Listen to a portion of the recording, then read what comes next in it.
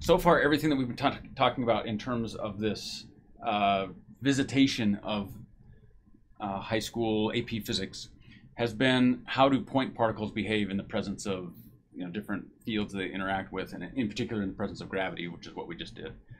We have a coordinate system, we have forces that act on things, we have how things move within that some coordinate system based upon those forces.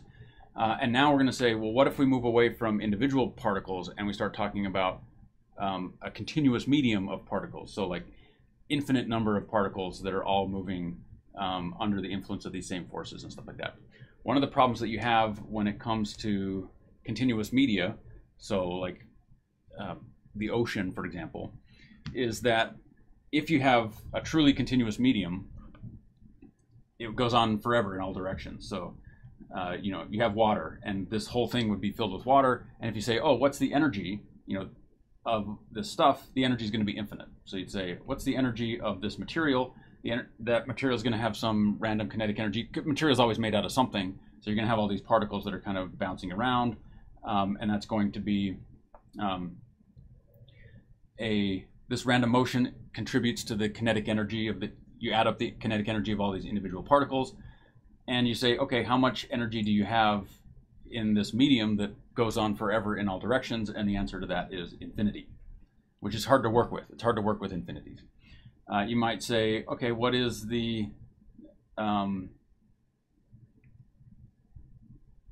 what are some other properties that this might have? What's the mass? What's the mass of this medium? Because mass is something that we have to worry about, because in individual particles, the energy is going to be like 1/2 mv squared. So you'd say, okay, well, what's the mass of this substance? Well, because this substance goes on forever in all directions, then the mass is going to be infinity.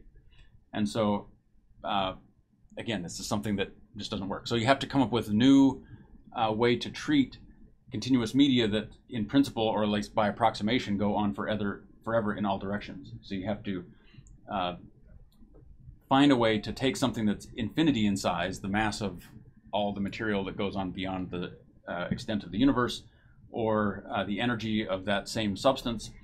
And the way that you do that is that you take a chunk of it. You say, I'm only going to consider how this stuff behaves when I partition it up into small bite-sized pieces. And so the way that you do that is that you say, I'm going to take the energy and I'm going to divide that energy by a piece of volume, and I'm going to call that something else that is treated like energy. It's an energy density. And the same thing is going to be true with the mass. I'm going to have the mass of the whole substance, and I'm going to divide it by some little piece of volume so that I can get just the mass that's contained in some chunk of space that is finite in size, and therefore I get a finite mass. And so I'm going to divide this by the volume, and I'm going to get some other thing that's a mass density. So these are the things. Now that we're going to talk about continuous media, we need to say we can no longer work with the total energy or the total mass, because those are both infinite numbers. We have to work with bite-sized pieces that are contained within some volume, even if that volume is an imaginary volume. And so we're going to work with, instead of mass and energy, we're going to work with mass density and energy density. Well, mass density has its own symbol. It is the Greek letter rho, which looks like this. And the energy density has its own, let's see, could we just consider mass as 1 kilogram and then calculate the values of energy volume relative to that kilogram of mass? We could look at 1 kilogram of this medium. However, we'll find that it's easier to divide by a volume, because a volume is a fixed unit within the coordinate system. It kind of maps more directly into the coordinate system, and it allows you to treat all substances the same, instead of, because each individual substance is going to have its own density. So the mass density here. And so each individual substance is going to have its own density. And so instead of having to do that calculation separately for each individual substance, you divide by the volume, and then the density becomes a property of the substance and not a property of your particular problem. All right, and so the energy per unit volume, the energy density, this is given by the pressure. So this is P for pressure, and this is rho for density. So in this case, P is for pressure instead of momentum, because there's only 26 letters in the alphabet, and there are so many wonderful physics principles that we have to start to double assign the letters that go along with everything.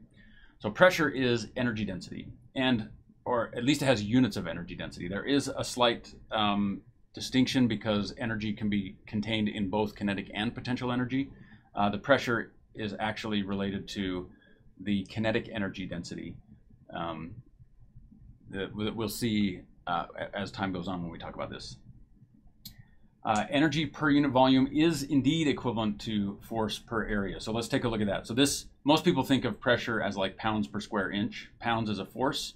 The unit of mass, so here's something useful to know so that you can measure friends at parties, because that's all that we really care about, is being able to measure friends at parties.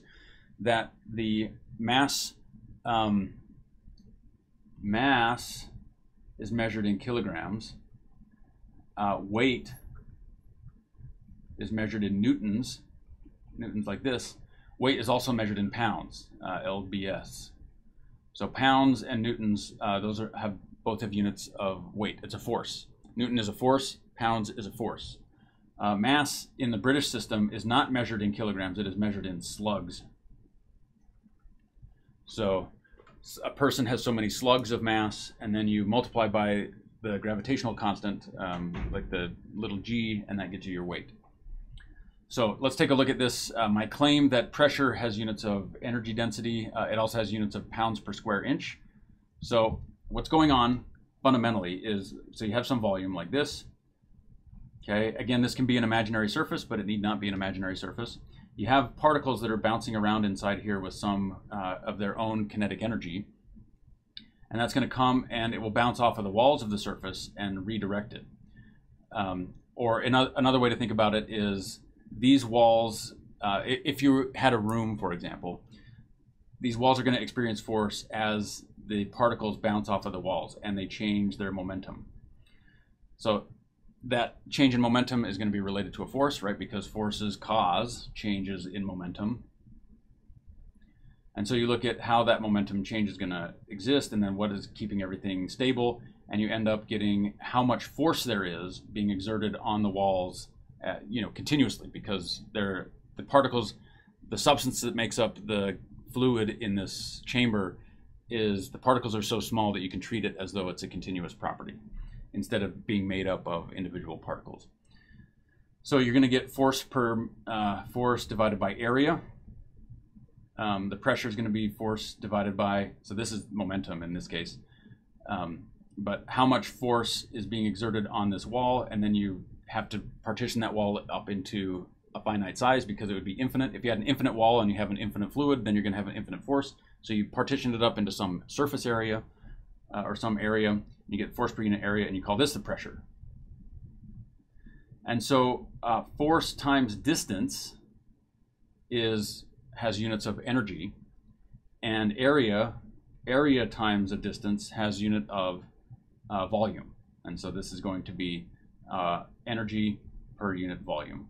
And so energy per unit volume has the same units as force per unit area, which is units of pressure.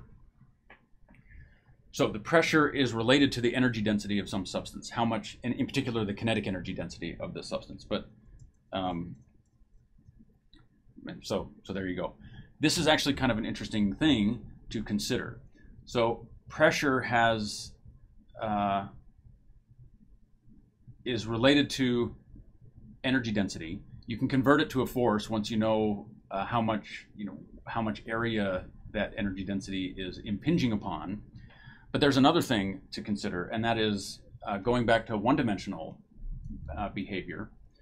In one-dimensional behavior, you might have like a string. So here's a string like this, and you pull on the string, and it develops tension. So basically, you're straining all the bonds in that string. It can cause the particles to vibrate more rapidly because you're adding energy to the system. And so you'll have an energy per unit length. Energy per unit length. And this, energy is a force times a distance. And so an energy per unit length is going to be, in this case, something. Well, energy is a force times a distance, so that means this has to be a force. Energy per unit length has to be a force. So when you have a continuous medium, in this case it's a one-dimensional continuous medium instead of a three-dimensional continuous medium, you also are going to have some energy per unit length that is related to the strain and the motion of the particles that are bonded together in this string. And so the density of energy along the length of the string is a force. And so the tension, this is tension in a string, is the energy density in the string. So tension and pressure are related to each other. The tension in a string is equivalent to the pressure in a volume. So that's kind of cool. It's a one-dimensional version of what we're going to be talking about with fluids. Tension in a string is a one-dimensional version of a continuous medium fluid and its associated energy density. And I don't know why it just did that, but there, I'm glad that that's gone, because that frightened me when that came up. Okay, so now that we have the energy density and we're working with things as they relate to energy, as we work with a substance in terms of its density as opposed to simply working with its mass. I'm going to move this around just a little bit so that my drawing pad is more centered. That's what fluids is all about, basically. Okay, so what do we know? Well, there are a few properties of fluids to consider. One of them is that you have, here's your volume, you've got random stuff that's moving around in here. There's this random motion of the particles that are in here. So random motion. But you can also take this volume and actually have bulk motion of that volume, you know, this chunk of stuff moving in a particular direction. So you can have bulk motion. You have random motion, you have bulk motion. These are both forms of energy. The random motion, we're going to call it thermal energy, thermal, and the bulk motion is just the bulk motion of some object. It turns out that the random motion, the thermal energy that something has, and we haven't, this will be something in a later chapter where we go into a bit more detail about, you know, what does it mean for something to have thermal energy. But this random motion of the kinetic energy of the individual constituent particles, it contributes to the random motion of this stuff. That is what contributes to the pressure that's in there. This thermal energy is, it is a form of kinetic energy. The bulk motion that this chunk of material has as it moves through your coordinate space is also going to have its own kinetic energy as well. And so there are two different forms of kinetic energy, or at least they're divided up and partitioned into two different forms of kinetic energy. The thermal energy, which is basically the coordinate neutral, where you have the coordinate system attached to this object, and then you would transform that coordinate system into whatever, however it moves, however this bulk of material moves relative to that, to your coordinate system. That would be its own kinetic energy. If you think about this, it's the same amount of mass. So let's say you have some substance with stuff floating around in there. So here's this stuff. It's all, you have this random motion of things going around, and you also have some bulk motion associated with it. The question is, which one has more kinetic energy? Well, the particles that are bouncing around inside here, are going to be moving at the sound speed. How? Because sound waves, as sound waves propagate through some substance, it's a disturbance in that information. So sound waves are basically just pressure waves that are moving through. That information about, let's say you have a bunch of objects that are in here. This thing's going to start wiggling because it gets disturbed. It's going to bump into its neighbor and cause that to start wiggling. And it's going to bump into its neighbor. And so this pressure wave is going to propagate through this medium, but it can only propagate at the rate that the individual particles are moving. It can't propagate faster than the particles themselves are moving. If you did have some disturbance that was moving through this substance faster than the individual particles are moving, what you would get is a shock front. You would have a front where here's this disturbance moving through faster than the individual particles are moving. These particles here, they're just sitting there bored, like ho-hum, saying, you know, nothing is changing for me, everything is normal, and then this front is going to hit it without it getting information from its neighbors. And then all of a sudden, you know, these are all the people who have been informed by this shock front passing through. These are all the particles that have not yet been informed by that shock front passing through. And you're going to get this abrupt discontinuity in the pressure, for example, so in the energy density from one side to the other. So when you have a disturbance traveling faster than the individual particles can move, you get a shock front, and a shock wave is basically when you break the sound barrier. So the sound barrier has been broken once that happens.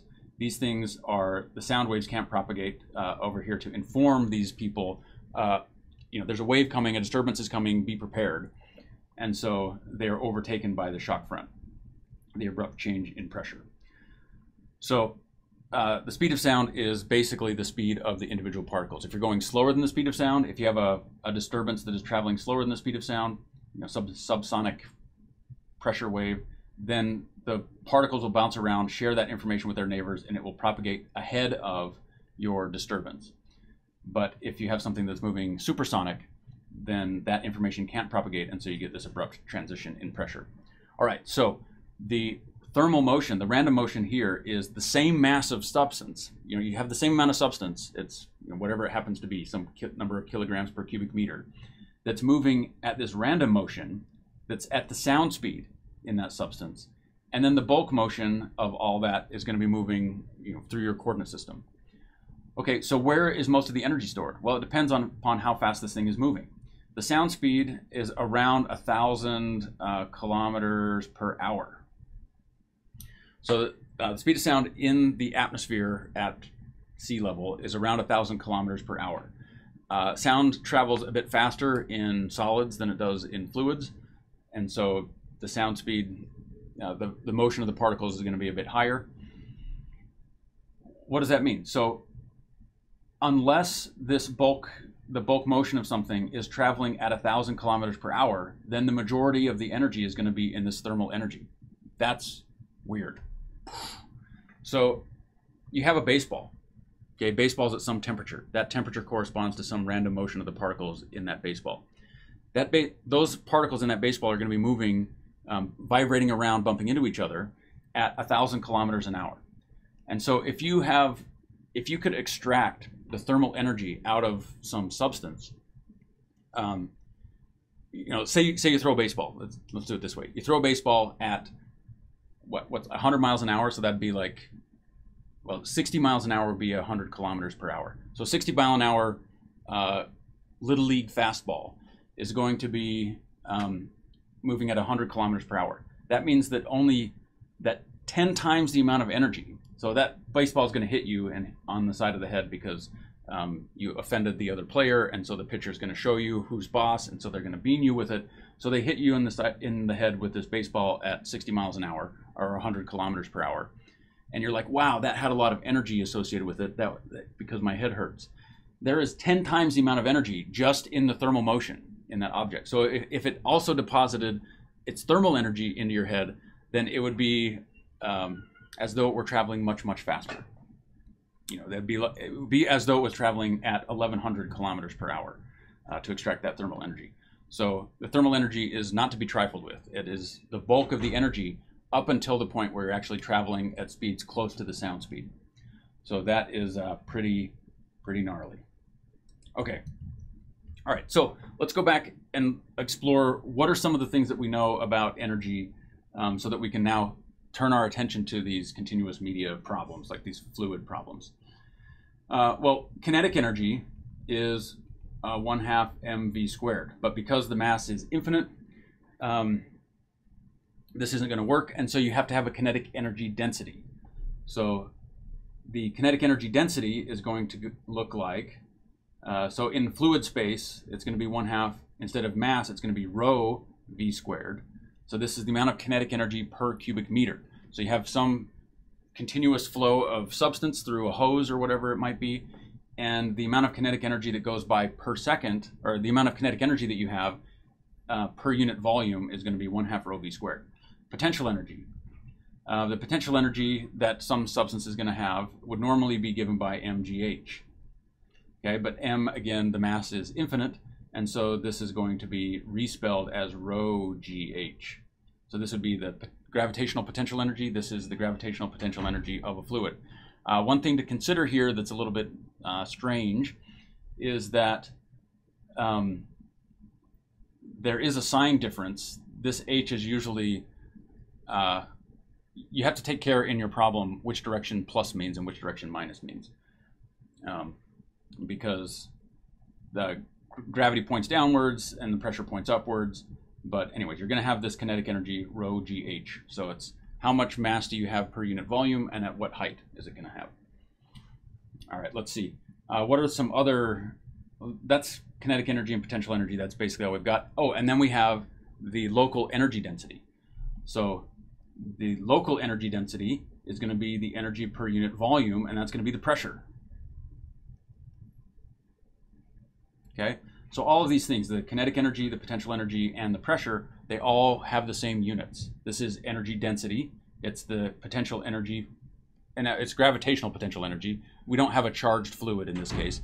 One could imagine having equations where the fluid had electric charge, so you have a fluid of electrons or something like that, in which case you would have a charge energy density, or an electrical energy density.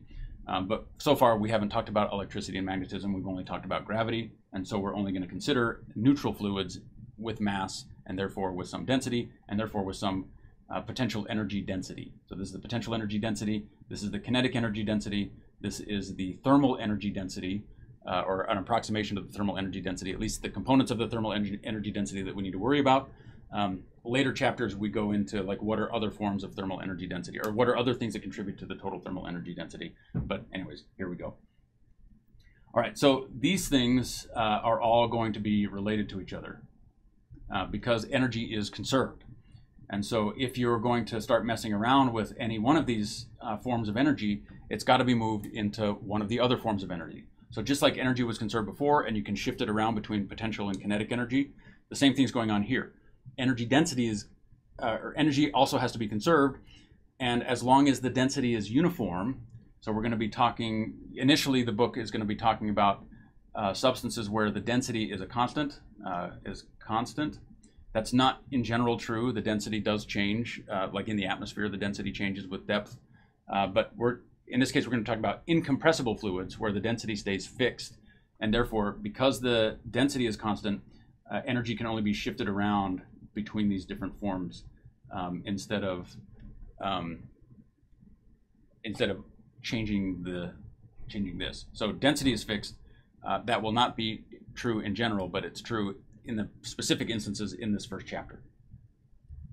Let's see, what was, I wanted to pull this up so that we could see if I'm missing anything. We got this, we got pressure, we got a variation of pressure in the depth of a fluid. Gauge pressure, that's just like the difference in pressure. So because these are all forms of energy, just like we mentioned with energy before, that there's always some, energy is something that depends upon your coordinate system. The amount of potential energy you have in a system depends upon where you choose your origin to be. The same thing is true in all of these cases. What does it mean to have velocity? Well, you have to pick a coordinate system, and then you have to have this substance flowing through that coordinate system in order to get a velocity. Same thing is true here. In order to have a potential energy, you have to have some 0 point that you're measuring the height from. And the same thing is true here with pressure. In order to have some pressure, kinetic energy density of your material, you have to choose a pressure to measure it from. Typically it's measured relative to the vacuum, but we don't have a vacuum on the surface of the Earth, and so we measure the pressure relative to the local atmospheric pressure, or the local environmental pressure. So the gauge pressure is the pressure that you measure at the gauge. It's basically just the offset between what's the atmospheric pressure. So you choose a coordinate, you choose a pressure to measure things with respect to, which is normally atmospheric pressure when we're talking about the surface of the Earth. In physics systems, it will often also be the complete absence of anything, so like the vacuum, 0 pressure. So for practical purposes, the pressure is relative to atmospheric pressure. For hypothetical physical systems pressure, it will be the pressure of like 0 pressure, where there's no mass, there's no substance, there's nothing moving around. All right, so all of these things, because energy is conserved, they're all related to each other, and so the sum, when you have a system, when you have some fluid that's moving in some direction at some height, with some temperature, it's got some internal pressure, because energy has to be conserved, all of these things can only share their energy density because the density doesn't change. They can only share the energy density. And so that means that there's the total of the pressure plus the, rho GH, So that's the potential energy in the gravitational field plus the 1/2 rho v squared. That's got to be a constant. Okay, and this is why airplanes fly. I knew everyone was wondering that. How do airplanes fly? Well, it's right here. This is why airplanes fly. Okay, how does this work? So airplanes fly in part because you have an aerofoil. So your wing cross section is going to look like this. This is kind of a terrible wing cross section, but we're going to go with it. You also have, like, there are other things that contribute to this, but this is the main physics principle at play. The air down here is going to move relative to the wing. So the wing's going to be stationary. The air is going to move relative to it. That doesn't necessarily have to be the case. You could imagine having fixed air and moving the wing through the air. Either way, it's, you know, that's just a coordinate transformation. You're going to have other air that is going to move up over this thing, over the aerofoil. And so the air that moves across this airfoil, right, it's a continuous medium, so you've got lots of air moving across the top, you've got lots of air moving across the bottom. This air here has to move at a higher rate of speed. So the velocity here, velocity top, is greater than the velocity bottom. So velocity bottom is down here, velocity top is up there. The velocity at the top has to be greater than the velocity at the bottom. So what does that mean? That means that the total energy density has to be conserved across here. The height is not going to change very much. The height might change a small amount, but the velocity, you know, the ratio of the height to the line integral across the surface, like how much further it has to travel, is gives you the difference here. And also notice that the velocity goes in squared instead of linearly. And so as the velocity, if the velocity goes up, so all of these things have to add to a constant. So if this thing gets bigger, if this term gets bigger here, this term gets bigger, then these two terms have to get smaller. Okay, the height also gets bigger. So it's the part that goes above here.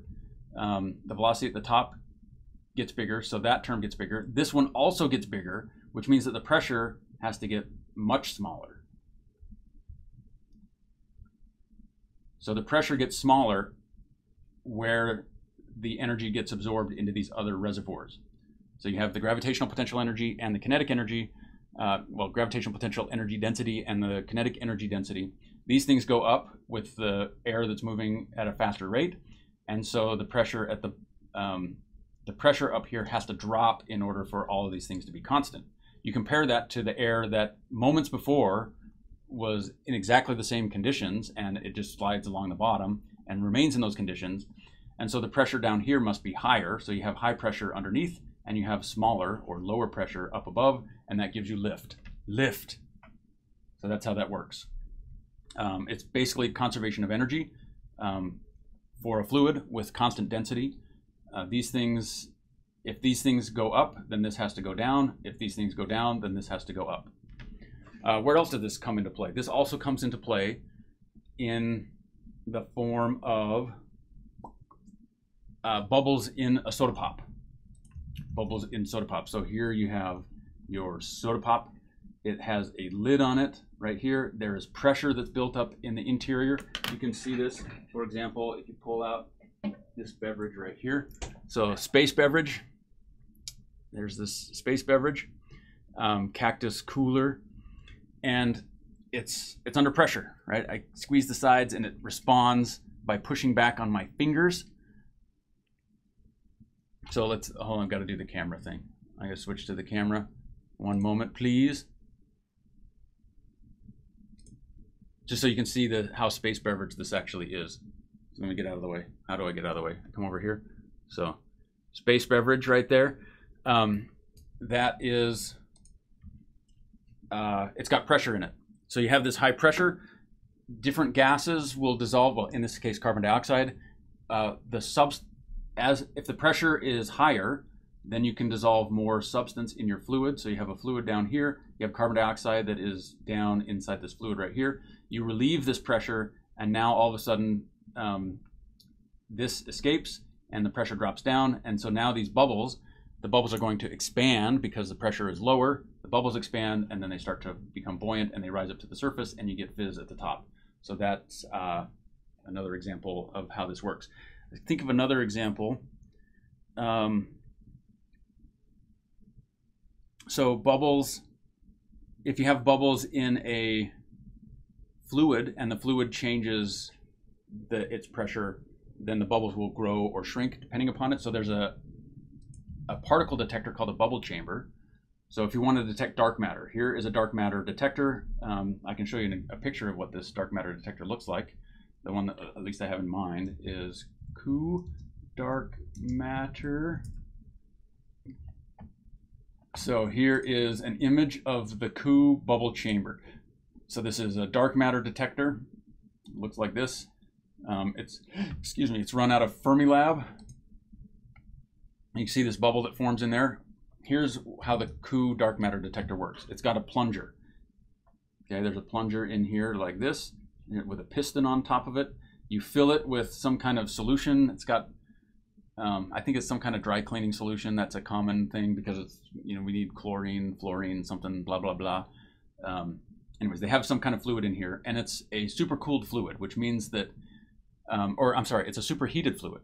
It means that it would like to boil, but it's unable to boil because it has no place. In order for it to boil, it has to form a bubble. So it would like to turn into a gas, but in order to turn into a gas, it needs to be able to form a bubble. And in order to form a bubble, it has to push away at the local environment, has to expand the gas chamber that they would like to create, has to expand it against the pressure from the local environment. And so that's not an easy thing to do. Forming a bubble is difficult. Okay, and so it would like to form a bubble, but it's unable to. Typically what happens when you have some substance, if you take a glass, you look at a glass of your favorite space beverage, you'll notice that the bubbles actually originate on the sides and they stream up from slight imperfections in the side or the bottom of the container. They don't magically appear in the middle of the fluid. They appear on the side of the fluid and work their way to the top. The reason is that if you look at the side of this container and you have like some imperfection because you have hard water or something like that, it's easier to form a bubble along the sides because it's got less surface area that it needs to push against. So instead of having to push against all directions, it only has to push against less than half of the directions because it's forming on the wall. It's already got this thing. So there's a smaller area that's in contact with the local fluid to form the bubble. And so it's easier to form the bubble here. And so there's your bubble and it comes up and then the next bubble forms after that. So these imperfections reduce the amount of force, the amount of energy required to expand to form the bubble. And so bubbles will form on the side. In this particular fluid, for this dark matter experiment, the bubble would like to form. It should be boiling. It's at a higher temperature than the boiling point, but the walls are too smooth, so there's no place to nucleate the bubble. And the idea is that your dark matter particle comes in. We'll call it a chi because that's a traditional dark matter particle letter. This particle comes in, hits the nucleus of some substance, causes a disturbance. That disturbance, like a disturbance in the force, is enough to kind of jar and get things going. It disrupts the local conditions a little bit. And so now you open up a bubble, and then that bubble would like to rise towards the surface. So what's going to happen is this bubble forms. You have a camera out here. Here's your camera. The camera has a lens on it. The camera is pointed in this direction. It says, has a bubble formed, has a bubble formed. The camera is connected to a computer that's constantly looking at the images from the camera saying, is there a bubble, is there a bubble, is there a bubble, is there a bubble? Because if there's a bubble, you don't want this whole thing to start boiling. So you form this bubble, it's going to, if it were left to its own devices, that bubble is enough to cause disturbances everywhere else, and it's going to start boiling, and then you have to cool it down below the boiling point and then raise the temperature back up again, and that takes a long time. So instead what you want to do is you form this bubble. That bubble would like to expand because it's got, I already erased everything. It's got the pressure is,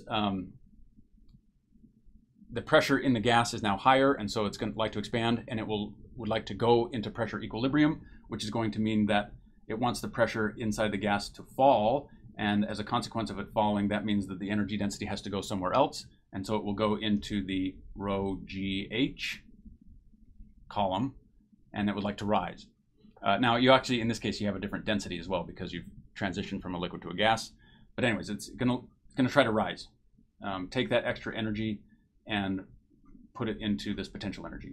So the bubble would like to rise, and what you do you take an image, you see that the bubble formed, you record it because that's how you detected this dark matter particle, and then you squish, you raise the pressure out here with the piston. So you see a bubble, the piston immediately, goes to the computer says, shut this down, it immediately squashes it down, that raises the boiling point, basically. Squishes the bubble, so now the bubble is flattened, the bubble disappears, and then you slowly raise the piston back up so that you don't cause another bubble to form. So that is a bubble chamber, and this is a result of a bubble chamber like that. So this is an interaction. This is probably test data, because had it been a dark matter particle, we would have heard about it. This is probably test data where some neutron or something like that came in, formed this bubble, and then they take a picture of it, and then they squish it down, squish this plunger down, and get rid of it. Okay, so anyway, a variety of places where we use this equation that is basically conservation of energy. That's Bernoulli's equation. Bernoulli's equation is the thing that is basically conservation of energy. So that's pretty cool. Conservation of energy, Bernoulli's equation, airplanes fly. All right, what else are we missing from this chapter that we need to cover? Oh, Pascal's principle. Oh, I guess I skipped into the next one to do Bernoulli's equation. There's two other things in here, Archimedes' principle and Pascal's principle. These are both also kind of useful, and I'm going to see if I can remember exactly which ones they are. I'm fairly confident in my ability to do this. Pascal's principle. Principle. There's a P in here. Okay, Pascal's principle. What Pascal's principle says is that if you have some fluid in some unusually shaped vessel, so here's an unusually shaped vessel, and you fill it with some fluid, that the fluid, the pressure at a given location, at a given height, will be the same everywhere at all times. The pressure at this location will be the same as the pressure at this location will be the same as the pressure at this location, assuming that they're all the same height. So please ignore the curvature of this line, pretend that it's all the same height. So it's going to be some height above there. The pressure is equal everywhere here. That is Pascal's principle. Now, why would this be the case? The fact of the matter is that it's not actually the case. There are going to be pressure variations through any fluid, right? You're going to have sound waves bouncing around. I'm speaking, and therefore the disturbances from my mouth are propagating outwards and are causing disruptions everywhere in the world. Everywhere in the world is affected by the fact that I'm speaking. Now, it might be a small amount that it's affected by my speaking, but my speaking is going to cause pressure variations that take place everywhere in the whole face of the planet. And so the question is, like, when is Pascal's principle applicable? Since we know that there can be pressure waves that travel through something, when is something applicable? And the answer to that is Pascal's principle holds true that the pressure only depends upon the depth, and it doesn't depend upon the shape of any of the substances above it. Pressure is going to be the same in some fluid everywhere, as long as you consider timescales that are longer than the light or than the sound travel time between those 2 points. So you could have a pressure difference, like right here. You could have a pressure front that's expanding outwards. Okay, that's going to travel at roughly the speed of sound. And so as long as you are considering timescales longer than the, however the size of your object is divided by, so you have some size, we'll call it S, divided by the speed of sound, right? That gives you some velocity. That's going to give you a time, right? Distance equals rate times time. So distance divided by rate is going to be equal to a time. This gives you a time scale. So this time scale, we'll call it tau because I felt like it, and it's fun to draw Greek letters. So this time scale, as long as you're in your problem, you're considering time scales that are longer than the sound wave propagation time across this thing, then Pascal's principle applies. So, and it's a piece of useful information. Science question. Where do you find this space soda? I only am able to find this space soda cactus cooler at my local Smith's store. So I'm not able to find it at some of the other grocery stores that I frequent, but I'm able to find it. And so I always stock up on cactus cooler because it is space beverage. And it tastes good. All right, so I won't say that it's healthy, but I will say that it tastes good. And it's possible that Pascal assumed a sealed system. I don't know that that's necessary. Because you can have like ambient atmospheric pressure up here. Now here's something that's actually interesting, is that my as I speak, there are pressure differences that are building up in my, coming out of my mouth. There is this mathematical thing, mathematical structure or reality, that when you have pressure or temperature conditions on a closed surface, so the surface of the Earth is a closed system, you have a field across this. You have a scalar field called pressure, because it's an energy density. It's an energy. Energy has no direction. That's just a scalar. Pressure is going to be some scalar field. There's going to be a value of pressure everywhere across the surface of the Earth, and it's just going to be some number. The Earth is going to have some value for the pressure everywhere across its surface at all times. So that is a scalar field. There is this theorem that says that whenever you have a closed surface with a scalar field going across it, meaning a scalar field meaning you have a value of some property across that. So a temperature field is also the same. You're going to have a temperature field across the surface. And so there must be a point somewhere else on the surface of the Earth that has exactly the same pressure. So I don't remember what that's called, but let's look it up as long as we have this opportunity. So what is the scalar field Earth pressure equal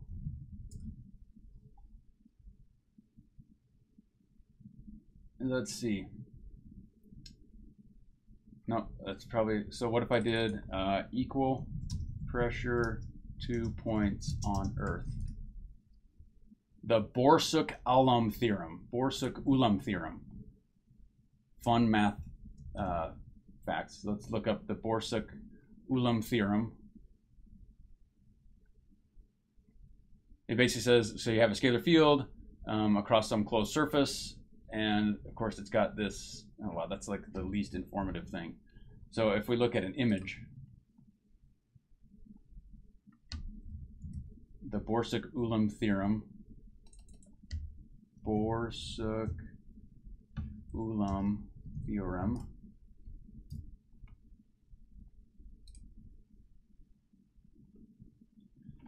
So anyways, there's videos that describe why this is the case. And it basically says that you're going to get, whenever there's some pressure condition at one location, there must be an identical pressure condition somewhere else on the surface of the Earth. So there's this one by, 3 blue, 1 brown. An interesting thing to look at. We won't look at it here, but interesting video to consider. The Borsuk-Ulam theorem. All right, so now we get, there you go. All right, so that's Pascal's theorem. The other theorem, or the other principle that it's looking at, is Archimedes. Archimedes.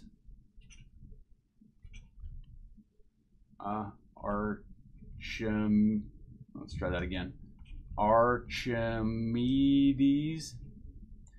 Okay, Archimedes' theorem is basically saying that, okay, so here is your fluid. It's in here like this. You can have some substance or like some object in here, and there's going to be a force. This object is going to feel pressure on it as well. The pressure that this object feels is going to be equal to the pressure it would feel if it was that same substance. So whatever this substance is, so we'll fill it in. If this substance was the same fluid, then it would feel that pressure regardless of the shape. So it's going to feel pressure coming from all directions. We know that the pressure is going to get higher when you go down. The pressure gets higher with depth. So in this case, the signs work in this direction. Pressure gets higher with depth, basically because you have some substance down here that's an energy density. It has to support. It's also a force per unit volume. This chunk of volume down here also has to support all of the mass above it. So otherwise it would start accelerating in some direction. So the fact that this substance here is not accelerating, it's not boiling or something like that, indicates that it must be a higher pressure down here. There must be a higher energy density in order for this substance to be suspended on top of it. And again, for this substance to be suspended on top of that. The deeper you go, the more stuff is stacked on, oppressing this portion at the bottom. So the deeper you go in some fluid with constant density, the higher the pressure must become in order to sustain or to maintain the structure in the fluid. Otherwise, the fluid would, things would start changing locations and things like that. So the deeper you go, the higher the pressure. So there's more pressure down here pushing up, there's less pressure up here pushing down, and so you get a buoyant force, a force that would drive you upwards, and that buoyant force is going to be equal to the force that you would experience regardless of the substance that's in there. Okay, so it'll be equal to, the force that you get is equal to the force that would be required to maintain the same fluid existing in that same location. So you have a crown, for example. So you have a crown, and you want to put the crown in the fluid. The crown will feel an upwards force that is exactly equal to the force that the fluid would feel to keep it in the suspension. So the fluid that is displaced by the crown would experience the same force that the crown will experience when the crown is in that location, and that's going to be equal to basically the density of the fluid times gravity times, you know, whatever the stuff is, whatever the volume happens to be. So that is how Archimedes discovered that this crown had the right alloy of metals in it, or maybe the wrong set of alloys of metals in it. Was he was able to weigh he was able to determine the volume of this stuff based upon how much water was displaced. But the Archimedes principle is also related to the buoyant force that comes from this. So anyways, there's that. Let's see what else there is in this particular thing, because there's another equation that's coming up that's even more interesting than this kind of stuff. So we talked about pressure, we talked about density, we talked about we did not talk about cohesion and adhesion. So that's and capillary action. So that's kind of an interesting subject, not fundamental and in its relation to this material, but it is kind of interesting. So if you have an atom, or if you have a molecule that likes to bind to things, so water is a good example. Water, so you have H2O. It's a polar molecule, so it looks like this. It's got basically what's going to happen. So the electrons are going to be, you can have like net positive here, positive, and net negative there. So you're going to have this, it's going to be a polarized atom. It likes to stick to things. Water has this surface tension. It likes to pull on stuff. And so because water has a surface tension, two water molecules that are next to each other like to attract towards each other. They like to stick together. That is cohesion. The fact that things stick together is cohesion. And the fact that these water molecules also like to stick to the surfaces that are around them, that's called adhesion, because it adheres. So cohesion is a substance sticking to itself. I guess one could also call it autohesion, but we'll call it cohesion because because of reasons. Adhesion is its property, like the fact that it likes to stick to something else. So what can happen is, well, when you have water in a tube, you will get a meniscus, which is this curve that looks like this. That's an exaggerated curve. As it adheres to the sides, and it also coheres to itself. And then you're always supposed to measure at the bottom of the meniscus. Okay, but the fact that it crawls up the side is simply because water likes to attach to stuff. It likes to attach to the walls.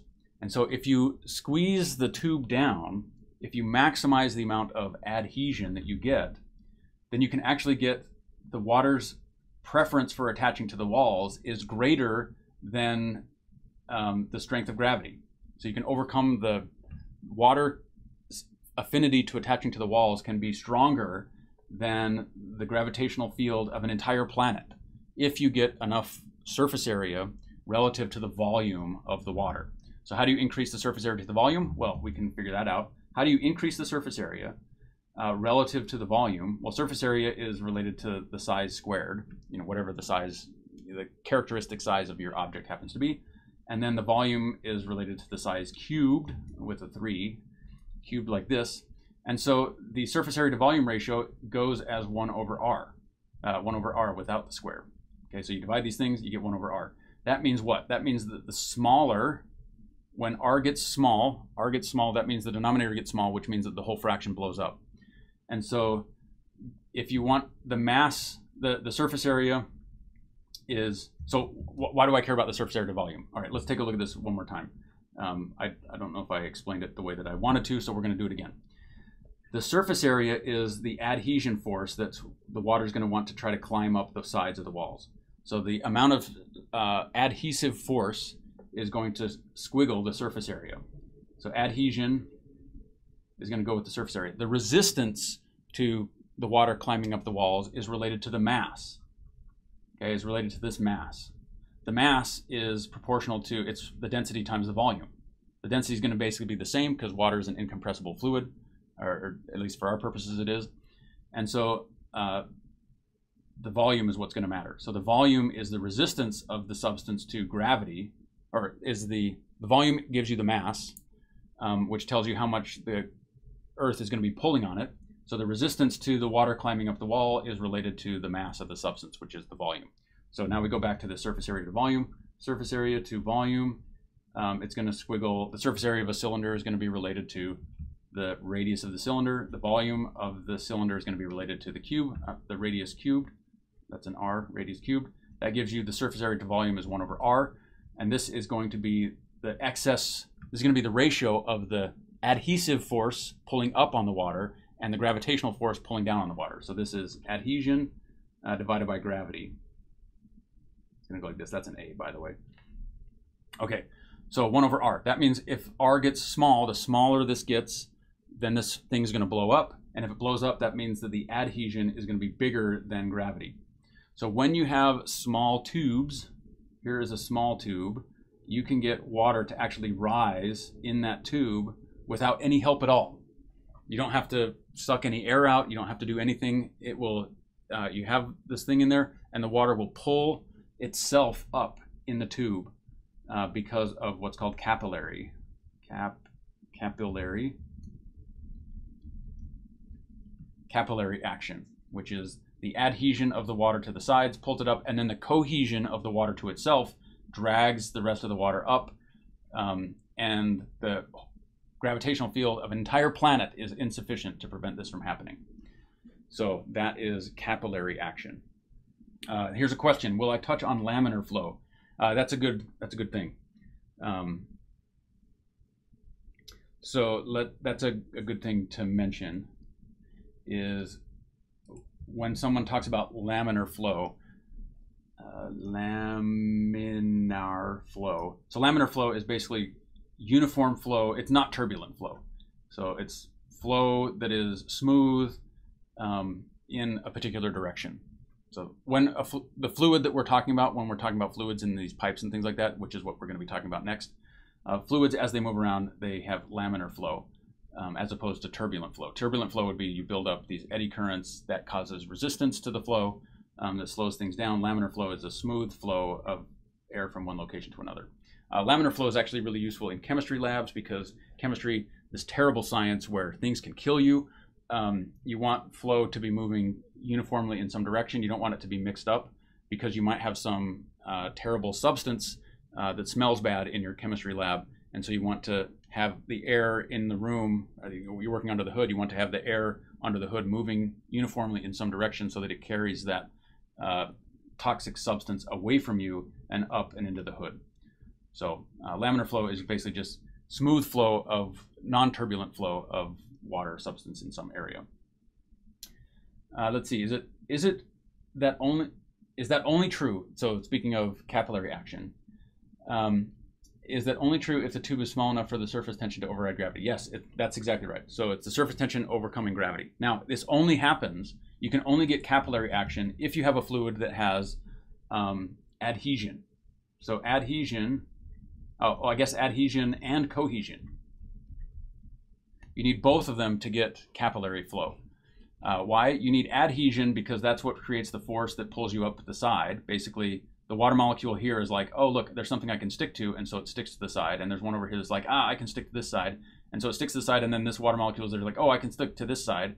And so the water molecules are sticking to the side further and further up. It keeps seeing like vacated property. So they move up there. And then the cohesion is what drags the rest of the water up. The fact that this water molecule is attached to its neighbor, as these neighbors move their way up the sides, they drag these other ones up with it because they're cohesive force. So if you have a fluid that has adhesion and no cohesion, for one thing, you wouldn't have to worry about this. If it had completely adhesion and no cohesion at all, then it would just stick to the sides. The fluid would stick to the sides, and that would be it. If you have only cohesion and no adhesion, then you actually end up with, then the tube would fill up like this, and it'd be perfectly level across the top. You can have things where you have like the opposite of adhesion, where like suppose you coat the sides of this thing with some oil, so that's hydrophobic, in which case you wouldn't get a meniscus that looks like this. You would get, I don't know if they call it a meniscus, but you would have, the thing would look like that. It would bump up like that. I think mercury does this already, depending on what the tube is made out of. So there are some substances where there's no adhesion at all. In fact, it's whatever that surface is phobic, like oil phobic or hydrophobic, and then it would cause the top to curve like this, in which case that also would shut down capillary action. So that is pretty cool. All right, let's see. So anything else that we want to cover in here today? Bernoulli's equation we did, applications of Bernoulli's equations, viscosity and laminar flow, Poiseuille's law. Okay, we're gonna have to look that one up because I don't know what Poiseuille's law, transport, diffusion, osmosis, and related processes. Why does water stick to the walls? Water sticks to the walls because it has this, it's a polar molecule, so it's got a plus and negative, it's got a positive and negative side, and so it's gonna be, you're gonna get like van der Waals forces or something like that between the two. I think with alcohol, because alcohol is not, or like ammonia is not polar, I don't think that it has adhesive properties like the way water does. So water's weird that way. You know, you have basically, if you look at the periodic table, you've got carbon, nitrogen, oxygen. What is it, like boron, carbon, nitrogen, oxygen, fluorine, and then I think it's just F, fluorine, and then neon. So these are the 6 things on that upper corner of the periodic table. And so if you just add hydrogen to all these things to make them all happy so that they have a closed P shell, then you get HF, so hydrofluoric acid. You would have H2O, you would have so then you have NH3, which if you were to follow the same path, it would be H3N, and then you have CH4, and I guess you'd have boron tetrahydride, something like this, BH5. I don't know if you could even do that, but we could pretend that you would do that, and that all these things would then have a closed P shell, and so they would look like neon. They would feel like neon when in fact they weren't actually neon. And the difference is that, so this is just hydrogen and fluorine stuck together. This one, water, looks like this. Okay, it's not symmetrical. Okay, it's got one symmetry, but it doesn't have symmetry in the other directions. NH3, on the other hand, does have a symmetry, so it doesn't have the nitrogen atom isn't poking out in any funny direction. And the same thing with CH4, you're going to form a tetrahedron, and the carbon's going to be in the middle. So the oxygen atom is poking out in some direction, and the hydrogens are poking out in a different direction with this atom. So any other atom that you'd make with hydrogen along that same column would have some similar properties. What would that look like? So what's below oxygen? I don't know. Let's take a look real quick. P table. Below oxygen is some amazing thing, sulfur. So sulfur dioxide, liquid sulfur dioxide would probably have a lot of similar properties to water, except that it's not really a liquid at room temperature and pressure.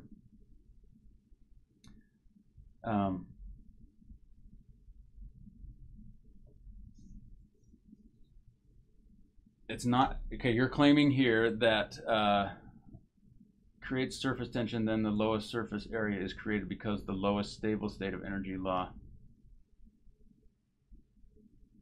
It's not actually attracted to the wall, is what you're claiming. That the lowest surface area created because of the lowest stable state of energy. Okay, so you have, so what you're saying here is that you have, well, the lowest surface area is going to be flat, perfectly flat.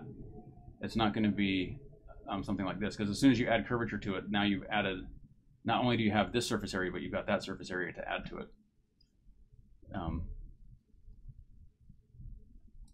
So anyways, what is next? What is left on this? We've got, so I've never heard of this principle before. So let's take a look at this. Let's take a look at this. We did capillary action, pressures in the body. So your body needs to regulate the pressure. Bernoulli's law and onset of turbulence. Poiseuille's law. Poiseuille's law. Let's see what that is.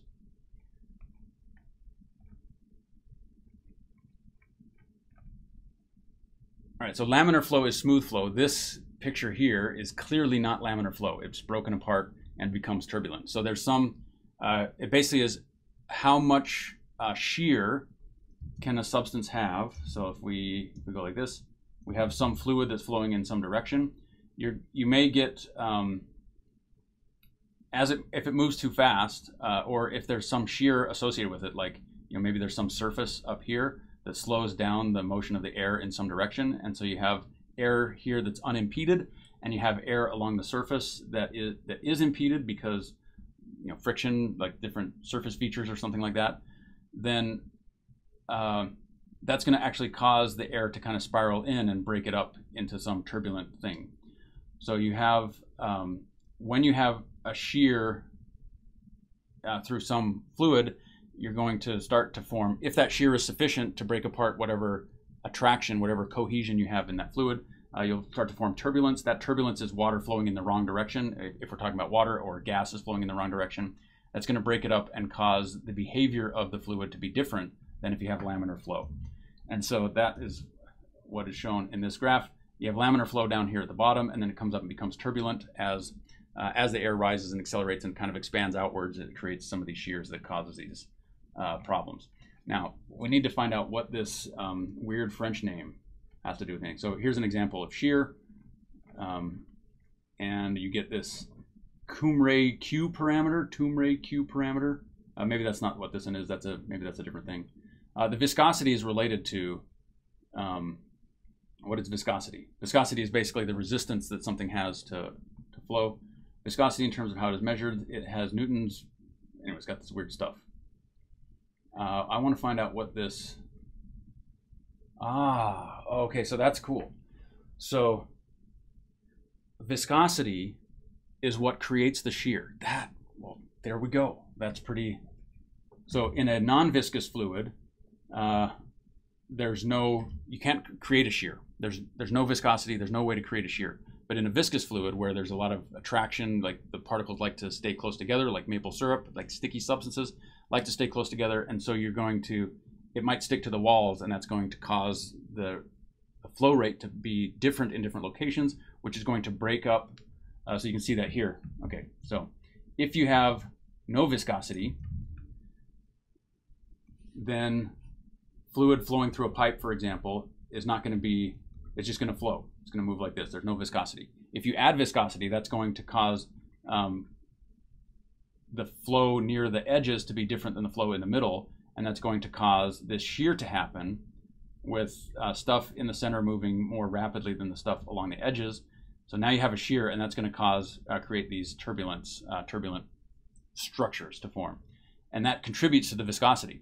So the more turbulent something becomes, the more resistance that it has to the flow.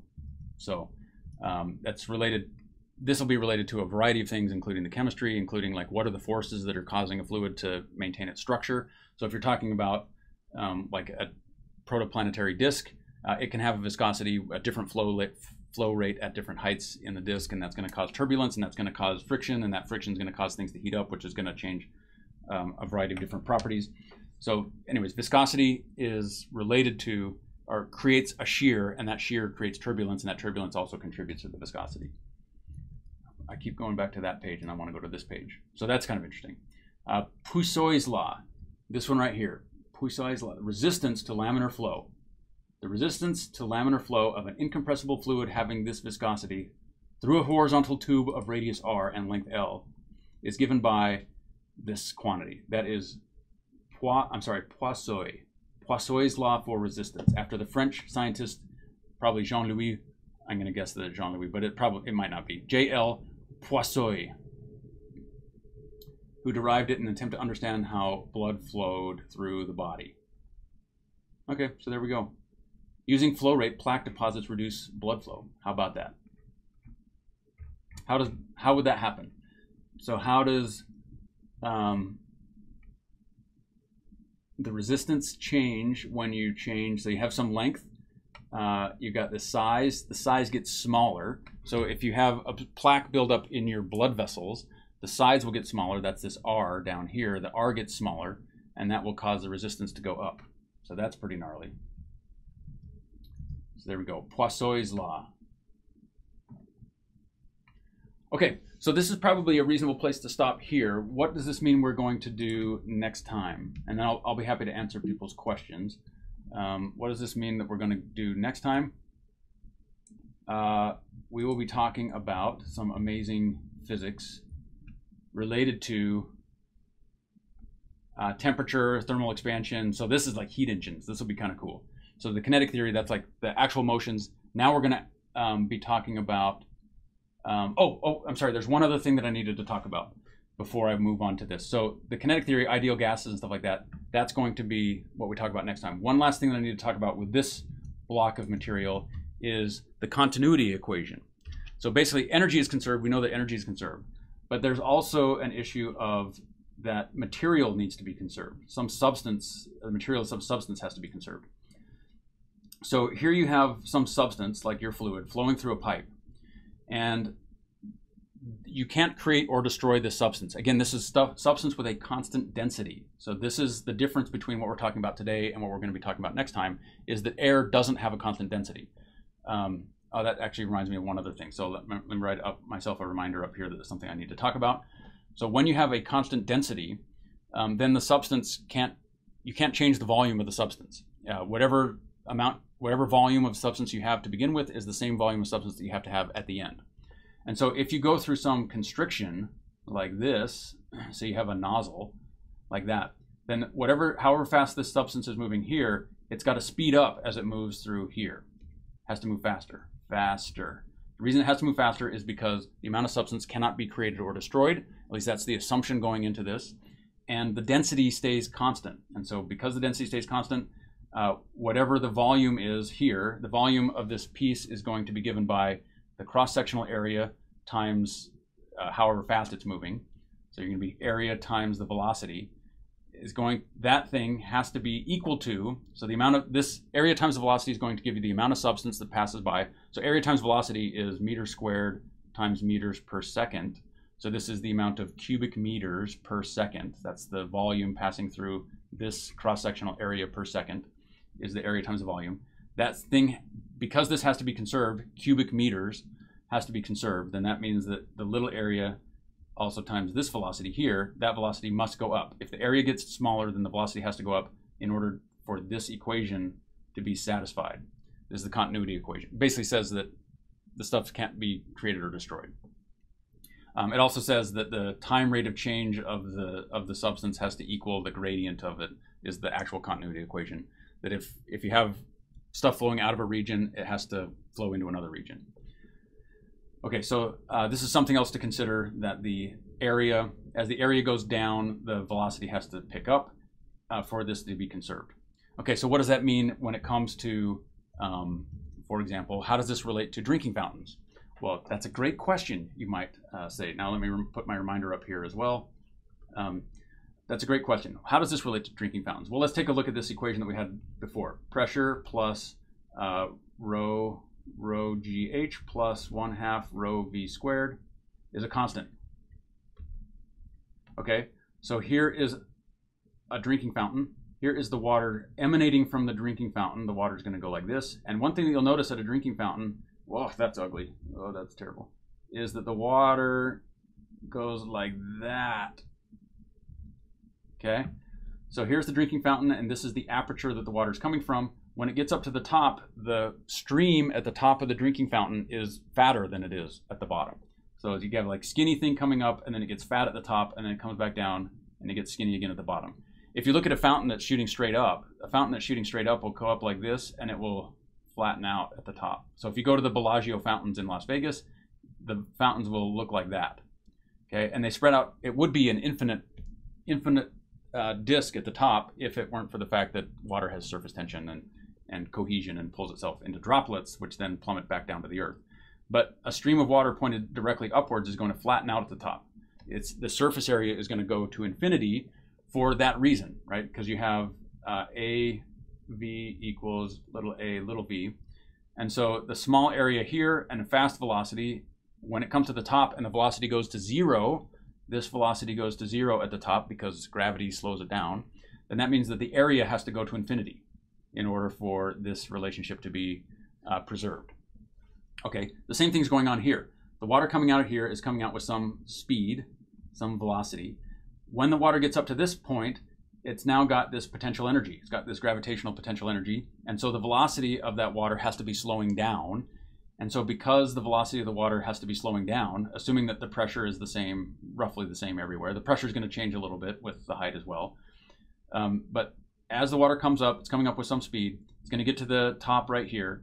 It's going to have lost some, or it's going to take some of the kinetic energy is going to go into the potential energy, which is going to slow the velocity down. If the velocity gets slower, so if this thing goes down, then that means that the area has to go up. So the cross-sectional area on the drinking fountain has to go up. And how convenient that is for us who are going to go and lean over and put our lips on the water of the drinking fountain, and it's going to be nice and a fat blob of water in front of us. Where if we stick our mouth like down here where you're not supposed to stick your mouth because you're right next to the thing and the water's going to drip down and contaminate it, then you're going to have an uncomfortable, fast-moving stream of water that shoots right into your mouth instead of up here where you can slurp it up at your leisure. So that is how Pascal's principle makes water fountains work, including decorative fountains like the Bellagio fountains. Now, the diagram on the right, yeah, so the diagram on the right, we'll do that one more time. Remember that what I mentioned is that the area times the velocity is a constant. Okay, so the area times velocity is a constant. So if one gets bigger, the other one has to get smaller. So that's why the area times velocity, area 1 times velocity 1 equals area 2 times velocity 2. Area times velocity is a constant. So if one gets bigger, the other one has to get smaller. Okay, so in the Bellagio fountains in Las Vegas, Nevada, fabulous Las Vegas, Nevada, they shoot the water straight up like this. Okay, and the water will curve over when it gets to the top like that. And it will look kind of like this. So why does it spread out? So all along here, down here, the water is moving very rapidly. So it's got a high velocity and a small area. It's got a small cross-sectional area. As the water moves up, the water is going to slow down because gravity is pulling it downwards. So gravity pulls it down. If you look at this equation, it's going to be rho gh plus 1/2 mv squared. As this potential energy goes up, 1/2 rho v squared, then this velocity has to go down in order to preserve everything. So the water is going to be coming up, and it slows down because of gravity. And as it slows down, as the velocity gets smaller, the area has to get bigger. So as this quantity goes down, that one has to go up. So as the area gets bigger, then you get this widening thing. And when it gets to the very top, it should be infinitely large plane of water. However, water has cohesion, and so it's going to pull itself into droplets, and then those droplets are going to overcome, gravity's going to pull them back down, basically. So as the water goes up, it's going to slow down. The size of the water fountain is going to spread apart, and then it's going to flatten out before it breaks into droplets and before other physics takes over, basically, and it plummets back down. The same thing happens when the inverse happens. It's exactly the same thing, but the other way when you turn on a faucet. So here is a faucet. It sticks out like this. It looketh like this. Okay, here's your faucet. And the water coming out of the faucet is going to fall like that. Okay, so why does the water coming out of the faucet create this funnel shape?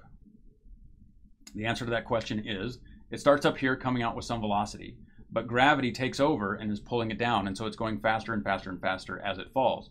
As the water falls, because it's moving faster, you have area times velocity is a constant, And so as this speeds up, the area has to get smaller. As this one goes up, this one has to go down. And so that means that the area gets smaller as you go down. So gravity speeds it up, the area gets smaller. Eventually what's going to happen is if you have a fluid that has cohesion, like water, then so as the stream gets more and more narrow, eventually other physics takes over, the cohesive properties of the water, and it will pull itself into droplets. And so you get a stream down to the point where the water is moving so fast that the stream would get narrow enough that the surface tension basically fragments the water and pulls it into the droplets, and then it falls. So that is pretty gnarly. Okay, now the last thing that I wanted to mention, and this is going to lead us into what we're going to be talking about next time. Next time will be next Tuesday, because I won't be streaming on Thursday. But the, what, it just, hold on a second, that's terrible. Got up. All right. So what we're going to be talking about next time, which is air and gases. Gases behave differently than water. So far what we did today is we've been considering only incompressible fluids where the density is a constant. Okay, now this is not true basically for any substance. You can always change the density of something by exerting forces and stuff like that on it. So there's actually a relationship that gives you the density of a substance compared to the ambient conditions. And that is basically a relationship between pressure and density. So pressure squiggles density, or I should say, it's basically the density is some function of pressure. So something like this. Okay, so this is called an equation of state. Equation of state. Equation of state is how a density changes with the pressure exerted on some substance. It doesn't necessarily have to be a density. You can partition the density into the particles and like the number of particles and its volume. So this is going to be the number of particles divided by the volume. This ratio is some function of the pressure. So you exert more pressure on it and it's going to compress the volume. And the question is, how stiff is some substance? How resistant is that substance to changes in its volume? That is called the bulk modulus. Bulk modulus. Bulk with a K, modulus that looks like modulus. Okay, so the bulk modulus is how resistant is something to changes in its volume from ambient pressure changes. So you change the ambient pressure and that's going to change the volume, which will change, and as long as you're not changing the amount of substance that you have, then that will change the density. So the more stiff something is, the higher the pressure change has to be in order to change the volume, which means that the density is going to stay more similar. It's not going to compress very much. Some substances, on the other hand, when you change the pressure, the volume changes drastically. And so that is the equation of state. The equation of state relates the density or the volume to the pressure. Okay, so the most famous equation of state in all of physics and in all of chemistry is called the ideal gas law. That is the pressure times the volume equals mkT. Okay, this is the equation of state. That's a K, by the way. As ugly as it looks, that is a K. So the pressure times the volume is mkT. If I divide by the volume, I get the pressure equals rho kT. So there's the density. This is the relationship between pressure and density. And this says that if you increase, at a fixed temperature, if you increase the pressure, then the density goes down. Or I'm sorry, if you increase the pressure, then the density goes up. Let's see, so you, hold on a second. Keep this fixed. If you increase the pressure, then the density goes up. If you decrease the pressure, then the density goes down. So this relationship is the equation of state for an ideal gas. There are other equations of state for different substances. So water, even though we claimed it was incompressible in the last one, it's only incompressible in the fact that it does compress a little bit. The amount that it compresses is small compared to other physics that's going on in the system. So nothing is completely incompressible because otherwise you wouldn't be able to make black holes. So finding out the equation of state is, there's a whole branch of physics where people measure the equation of state of different substances. They exert a pressure on that substance. So I have a whole video on high pressure physics. You take these diamond anvil cells like this, you put some substance in there, you squish it from both sides, you increase the pressure as a consequence, by having a small surface area, because pressure not only is it energy density, but it's also force per unit area. So if you have if you decrease the area, then that causes the pressure to go up. So you have these diamonds with really sharp points, and you put something in between it and you squeeze it, and the pressure goes up. And so you can measure how does the substance crystal structure change as the pressure goes up. So measuring the equation of state of like neutron stars is useful for understanding like what's the internal structure of neutron stars. How's that going to cause, or what's that going to cause? And so for an ideal gas, this is what we'll be talking about next time, assuming an ideal gas. Not all gases are ideal. And different substances are going to have different equations of state. Ice has a different equation of state than regular water. Gasoline has a different equation of state than water. Alcohol has a different equation of state than water. And so there is actually a relationship that is, how does the density change with pressure for water? And the answer to this is that it's a very weak function of pressure, and so we treat it as though it's incompressible when in fact it isn't. So that's something important to know, that fundamentally all things are going to squish if there's extra pressure exerted upon them. The question is the amount of squishiness that something has important in a given problem? And for all of the stuff that we've talked about, and for like piping buildings and stuff like that, the answer is no. You just treat water as though it's uniform density when you're plumbing a building or designing some large structure. You treat water as though it's incompressible all the way down, because we're not worried about pressures at the center of the earth. On the other hand, with a gas, because a gas is very squishy, then we do have to worry about the equation of state. And so we're going to introduce the equation of state next time and talk about, okay, now how do fluids behave when there's actually an equation of state and when the density actually does change based upon the ambient conditions. So that will be what we do next time, which is 1 week from today. So thank you, everybody, for your time. I hope that this was useful. Let's see, any questions here? Bulk modulus is related to compressibility. Yes, bulk modulus is exactly related to compressibility. It's like delta V over V. It has, is that what it is? Something, something, something. It's got units of pressure, basically. Hey, Faking the Books, how's it going? So there we go. That's the plan. Nothing on Thursday. I'll be back on Tuesday, where we'll talk about the ideal gas law, and then explore how does introducing an equation of state, now that we have a compressible fluid, what do we change? So that should be pretty cool. Thanks again, everybody. I appreciate your time. I hope that this was worth your while.